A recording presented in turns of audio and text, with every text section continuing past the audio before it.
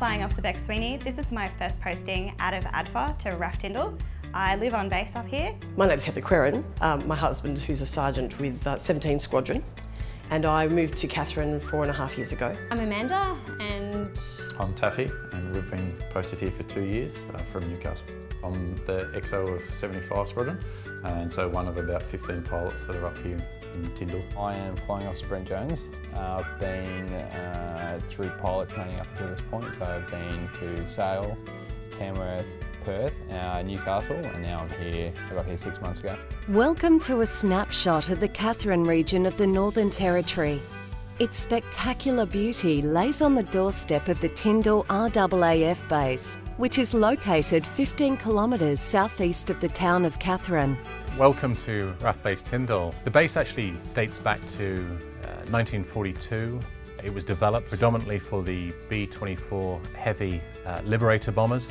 The base was never used in anger, but it was bombed. It was developed again through the 70s and 80s, and in 1988 it was opened, as you can see the base today, to support fast jet operations.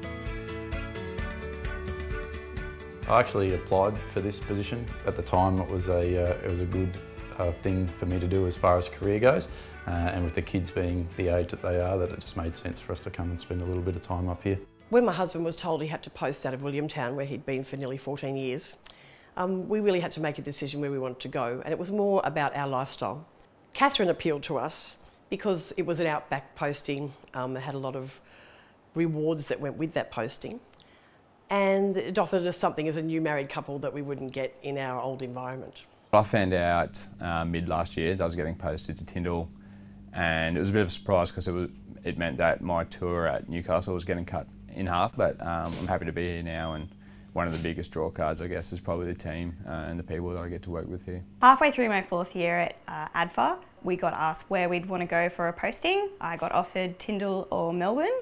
I decided that Melbourne was a little bit too close to Canberra, a little bit too close to home, and I wanted a bit of an adventure, so I decided to come to Tyndall.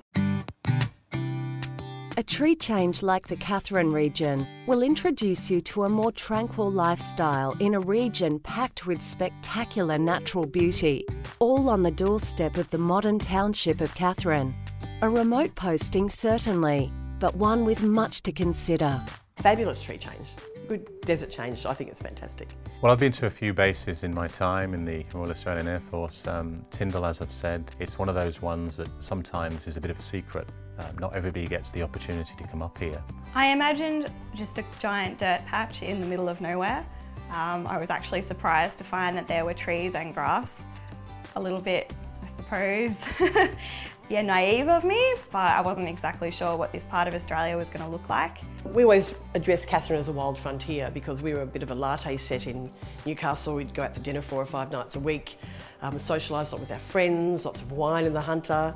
And we thought it was good to get a break away from that and maybe get, down and dirty in a little bit of the bush and camp and get some use out of a camper van that we'd hardly ever used since we bought.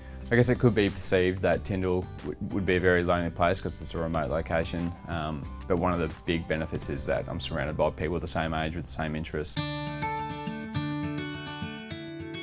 RAAF Base Tyndall is a purpose-built facility designed specifically to cater for RAAF personnel and their families. There is on base accommodation for singles, couples and families, and there are even childcare facilities. Base Tyndall is a purpose-built facility in terms of we do have an operational area here where all the military operations happen, but a large part of the footprint here in terms of the real estate belongs to what we call the domestic area. That is for the families, that's for the children, that's for the members when they're not working. It's a bit of a social hub. We have a lot of community spirit in there. And some of the items that we do have in terms of facilities to justify this as a purpose-built base is a 50-metre swimming pool, which goes down very well with the families, especially on the hot days here. A post office, banks, a utility shop, coffee shop, community centre, absolutely fantastic first-rate gym facilities as well. A typical day for me is I get up at about 6, go to the gym, go for a run and get ready and go to work, probably come back from work and then head to the mess for dinner.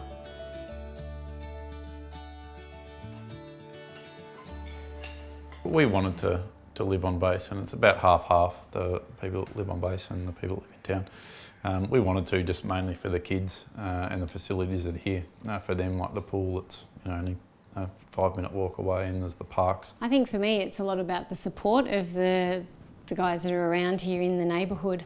A lot of the families here do have young kids, similar ages to us, and the support that you get from them being here on base is lovely. You don't have your families right here, but you've got your neighbours who turn into your families. Some of the activities that they do after school are here, like swimming lessons are done out here, and the Auskick now is done at the AFL Oval, so it's just easy to have those all within 5 minutes walk. The kids can walk there on their own as well. That's a very safe environment. We've got approximately 200 married quarters on base.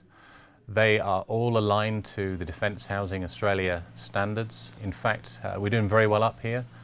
We're just going through a major refurbishment program for all those houses, due to conclude towards the end of 2015. The houses that have been refurbished, the feedback from the families is very positive.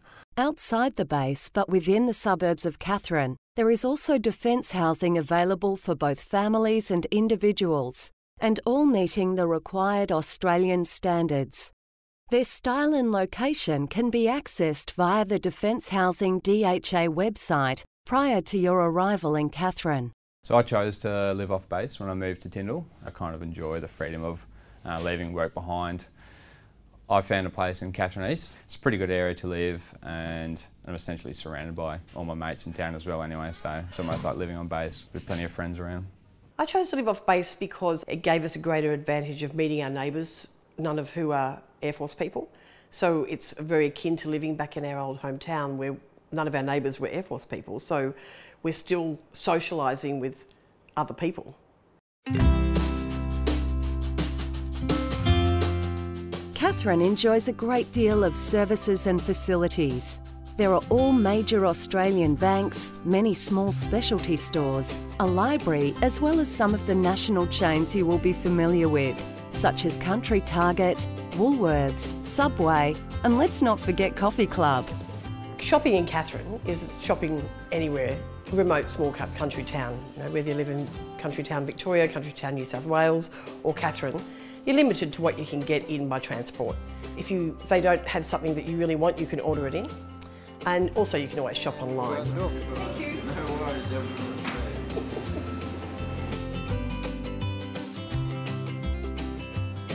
Katherine's climate is defined as subtropical. There is no such thing as 4 seasons here, rather 2 distinct wet and dry seasons. Average daily temperature variation is generally no greater than 10 degrees year-round, ranging between 25 and 35 degrees Celsius.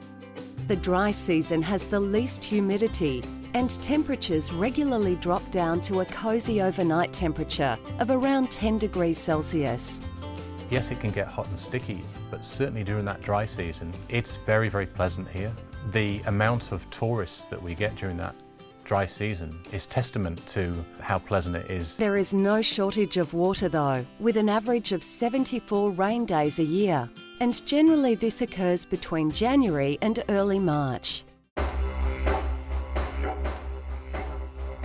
The local culture and the local Indigenous people. I've learned an awful lot about their culture and how to fit in with them, because we are, after all, in their backyard, they're not in ours. Katherine marks the point where 3 traditional lands come together. The history of these cultures can be seen in local galleries and festivals, ancient rock art and crafts. Right in town is the stunning landmark that is the Godin Mayen Yijard Rivers Arts and Culture Centre, a meeting place for Indigenous and non-Indigenous people to gather and share their art and culture. The township of Katherine is just 30 kilometres away from the Nitmiluk National Park. Not only do you get to experience the breathtaking 13 separate gorges, but you can also explore the Indigenous history that has developed over the many millennia.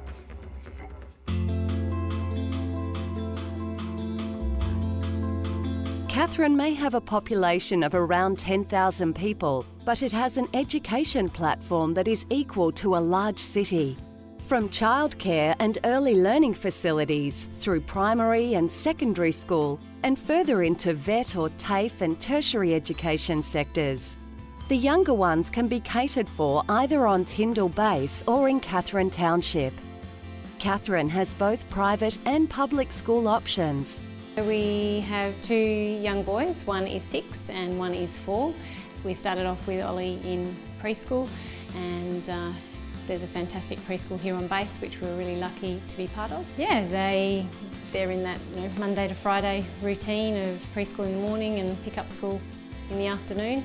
There's the buses that go into town, so Ollie gets on the bus at 7 o'clock in the morning, and yeah, they're enjoying that.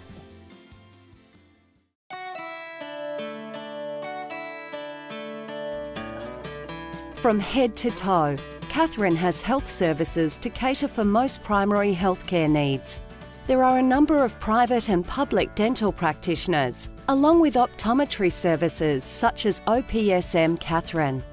Primary healthcare on base includes a medical centre with dental care, health promotion, physiotherapy and a resident general practitioner. The medical centre also has ward and emergency resus facilities. For families and supplementing on-base facilities are a selection of general practitioners and the Katherine Hospital. When you arrive in Katherine, it's always best, there's 2 major medical clinics in town. It's best to go along and visit them and register yourself with them first. For emergencies, of course, you can go along to the hospital, to the emergency centre at the hospital. Mostly, the most you'd wait for an appointment would be 1 or 2 days, but if there's an emergency and you tell the doctors or the medical centre it's an emergency, they'll make an opening for you, or even stay a bit later if they have to. It's not really that much of an out frontier, especially when you lived in Newcastle. You can have the same facilities here as you can have there, really. Katherine's community is diverse. They are welcoming people from all walks of life, and your participation in community activities is valued. Of course, there is always the option of heading off base to check out the latest movie in town, or enjoy one of the many restaurants and bistros. There's even the likes of Markski and his Outback Tucker dinner experience. Or perhaps it's time to go 5-star and indulge in the Cicada Lodge experience. Glamour and luxury front and centre. But where the extreme entertainment comes from is through the awesome wilderness. I guess the good thing about being posted up here is the opportunity to explore the top end. There's heaps of national parks like Litchfield and Kakadu National Park, and some really good things to see. We've got the Gorge or Edith Falls, there's the hot springs, there's heaps on the way from here to Darwin that you can go see, Kakadu or Litchfield, and you can go swimming, fishing, camping, depends what your interests are.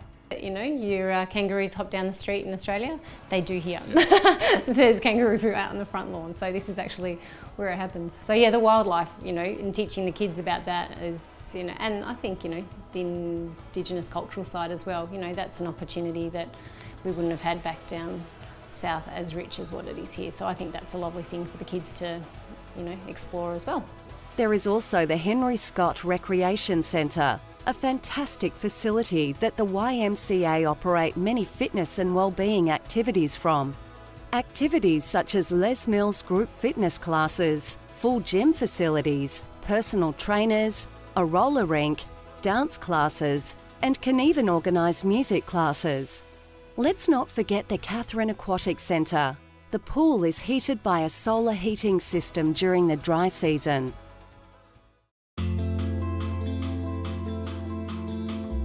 With the growing economy in the Northern Territory, there are always work opportunities in the Katherine area. The Territory Government is very supportive of people interested in being involved in small business. Assistance and training through Department of Business programs is available in areas such as industry support, business development and upskilling. The Territory Business Centre is located in the main street of Katherine. I'm trained as a speech pathologist. I decided to start up my own private practice when I got up here. Came up here, there was the business centre offered, you know, free courses on how to start your own business. There were members of the community that were really helpful in supporting me in starting that up. It wasn't long before I had plenty and too many referrals to deal with. But that's, you know, I suppose that says there's a lot of opportunity. All of this just 334 kilometres from Darwin, the Northern Territory's capital city. For those times when you want to enjoy the resources of a capital city, Darwin is not only Australia's gateway into Southeast Asia, but also gives you access to great national events such as the V8 supercars and the Darwin Cup, as well as recreational, health, education and shopping facilities. Darwin has Casuarina Square, a GPT-managed shopping centre with over 100 national retailers' outlets. Of course, there is also over 200 shops in the Darwin City Mall and surrounds, not to mention Mindil and Parap markets. So, moving to the Katherine region will require you to leave behind the high-rise environment, the peak hour traffic and the sounds of trams. But you will be gaining a green environment, an amazing community focus and the inspiring sights and culture of Australia's north. Join us and be part of the sheer adventure of living and working in the Northern Territory. For more information, please contact the Defence Community Liaison Officer, Northern Territory Government.